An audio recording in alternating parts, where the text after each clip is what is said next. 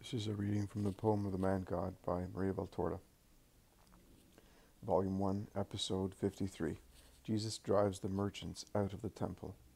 24th of October, 1944. I see Jesus entering the enclosure of the temple with Peter, Andrew, John, James, Philip, and Bartholomew. There is a very large crowd both inside and outside the enclosure.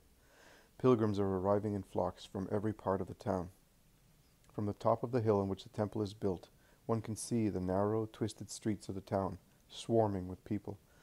One gets the impression that a self-moving, many-colored ribbon has been laid between the white houses. The town looks like a rare toy indeed, a toy made of gaily colored ribbons between two white threads, all converging on the point where the domes of the house of the Lord are shining. Inside it is a real market. The concentration of a holy place has been destroyed. Some run, some call, some contract for lambs, shouting and cursing because of the extortionate prices. Some drive the poor bleeding animals into their enclosures, through partitions made of ropes and pegs at the entrance of which stand the merchants or owners, awaiting buyers. Blows with cudgels, bleatings, curses, shouts, insults to the boys who are not prompt in gathering together or selecting the animals, abuses to the purchasers who haggle over prices or who go away, graver insults to those who wisely brought their own lambs. Near the benches of the money changers there is more bawling. It is obvious that either always or at Passover time the temple functioned as a stock exchange or black market. There was no fixed rate of exchange. There must have been a legal rate, but the money changers imposed a different one, making whatever profit they fancied for exchanging the money, and I can assure you they were not joking in their usury transactions. The poorer the people were, and the farther they came from, the more they were fleeced. Old people more than young people, those coming from beyond Palestine more than old folk.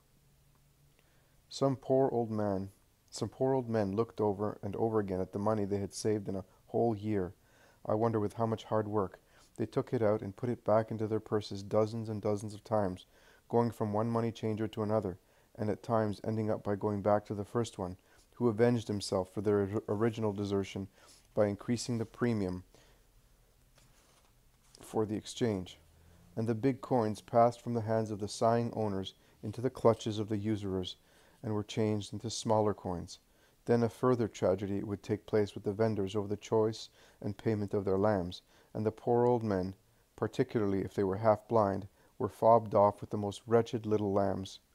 I see an old couple, man and wife, come back, pushing a poor little lamb, which must have been found faulty by the sacrificers. They cried and begged the vendor, who, far from being moved, replied with nasty words and rude manners. "Considering what you want to spend, Galileans, the lamb I gave you is even too good. Go away, or if you want a better one, you must pay 5 more coins.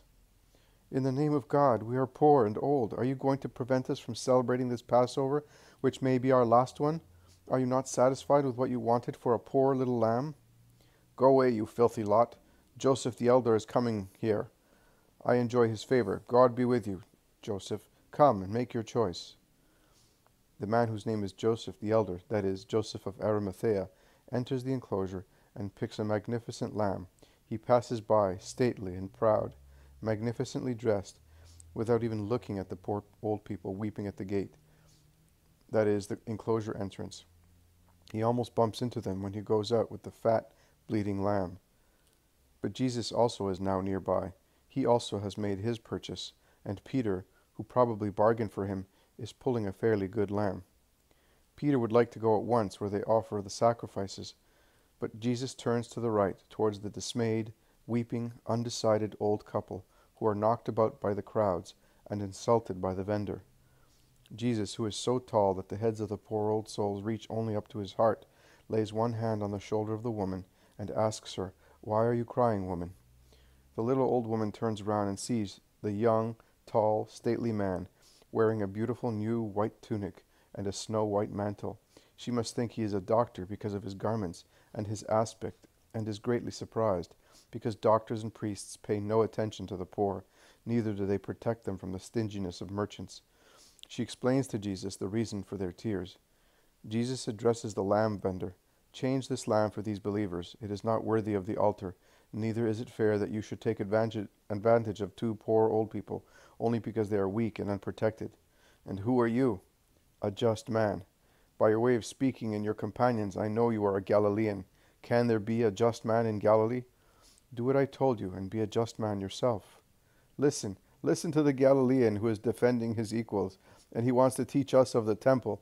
The man laughs and jeers, imitating the Galilean accent, which is more musical and softer than the Judean. At least I think so. Many people go near them, and other merchants and money changers take their companions' part against Jesus. Amongst the people present there are 2 or 3 ironical rabbis. One of them asks, "Are you a doctor?" in such a way that even Job would lose his temper. "Yes, I am." "What do you teach?" "This I teach, to make the house of God a house of prayer, and not a usury or a marketplace. That is what I teach." Jesus is formidable. He looks like the archangel posted on the threshold of Eden. He has no flashing sword in his hand, but the beams from his eyes strike the impious mockers like lightning. Jesus has nothing in his hands. All he has is his wrath, and full of wrath he walks fast and solemn between the benches. He scatters the coins which had been sorted out so meticulously according to their values. He turns over the benches and tables, and everything falls on the ground with great noise, and the bustle of the rebounding metals and beaten wood, angry cries, shrieks of terror, and shouts of approval. He then snatches from the hands of the stable boys some ropes with which they were holding oxen, sheep, and lambs, and he makes a very hard lash in which the slip knots are real scourges. He lifts it, swings it, and strikes mercilessly with it. Yes, I can assure you, mercilessly. The unforeseen storm hits heads and backs. The believers move to one side, admiring the scene. The guilty ones, chased as far as the external wall, take to their heels, leaving their money on the ground, and abandoning in a great confusion of legs, horns, and wings their animals, some of which run and fly away. The bellows, bleatings, and fluttering of turtle doves and pigeons added to the burst of laughter and shouting of the believers at the escaping usurers, overcome even the plaintive chorus of lambs slaughtered in another yard. Priests, rabbis, and Pharisees rush to the spot. Jesus is still in the middle of the yard, on his way back from the chase. The lash is still in his hands. "Who are you? How dare you do that? Upsetting the prescribed ceremonies. From which school are you? We do not know you, neither do we know where you come from." "I am he who is mighty. I can do anything. Destroy this true temple, and I will raise it to give praise to God. I am not upsetting the holiness of the house of God or of the ceremonies, but you are perturbing it, allowing its house to become the center of usurers and merchants. My school is the school of God, the same school as the whole of Israel had when the eternal God spoke to Moses. You do not know me, you will know me. You do not know where I come from, you will learn." And turning towards the people without noticing the priests any longer, tall in his white tunic, with his mantle open and blowing behind his back, his arms stretched out like an orator at the most important part of his speech, he says, "Listen, Israel. In Deuteronomy it is said, you are to appoint judges and scribes at all the gates, and they must administer an impartial judgment to the people. You must be impartial. You must take no bribes, for a bribe blinds wise men's eyes and jeopardizes the cause of the just. Strict justice must be your ideal, so that you may live in rightful possession of the land that Yahweh, your God, is giving you. Listen, Israel. In Deuteronomy it is said, the priests and scribes and the whole of the tribe of Levi shall have no share or inheritance with Israel, because they must live on the foods offered to Yahweh and on his dues. They shall have no inheritance among their brothers, because Yahweh will be their inheritance. Listen, Israel. In Deuteronomy it is said, you must not lend on interest to your brother, whether the lack be of money or food or anything else. You may demand interest on the loan of a foreigner. You will lend without interest to your brother, whatever he needs. The Lord said that. But now you see that in Israel, judgments are administered without justice for the poor. They are not inclined to justice, but they are partial with the rich. And to be poor, to be of the common people, means to be oppressed. How can the people say, our judges are just, when they see that only the mighty ones are respected and satisfied, whereas the poor have no one who will listen to them? How can the people respect the Lord when they see that the Lord is not respected by those who should respect him more than everyone else? Does he who infringes the Lord's commandment, respect him? Why then do the priests in Israel possess property and accept bribes from tax collectors and sinners, who make them offerings to obtain their favors, while they accept gifts to fill their coffers? God is the inheritance of his priests. He, the Father of Israel, is more than a father to them, and provides them with food, as it is just, but not more than what is just. He did not promise money and possessions to his servants of the sanctuary. In eternal life they will possess heaven for their justice, as Moses, Elijah, Jacob, and Abraham will. But in this world they must have but a linen garment and a diadem of incorruptible gold, purity and charity. And their bodies must be subject to their souls, which are to be subject to the true God. And their bodies are not to be masters over their souls and against God.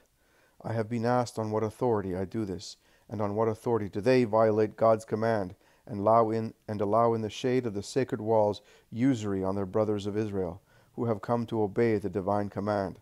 I have been asked from what school I come, and I replied, from God's school. Yes, Israel, I have come from, and I will take you back to that holy and immutable school. Who wants to know the light, the truth, the way? Who wants to hear once again the voice of God speaking to his people? Let him come to me.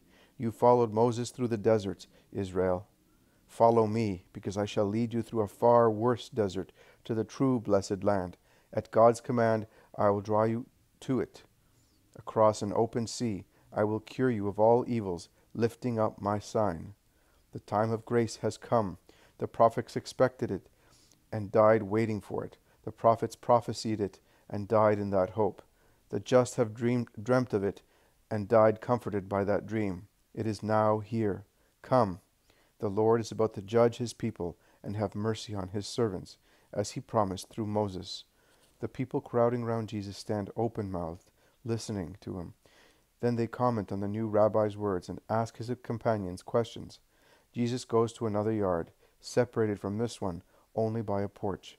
His friends follow him, and the vision ends.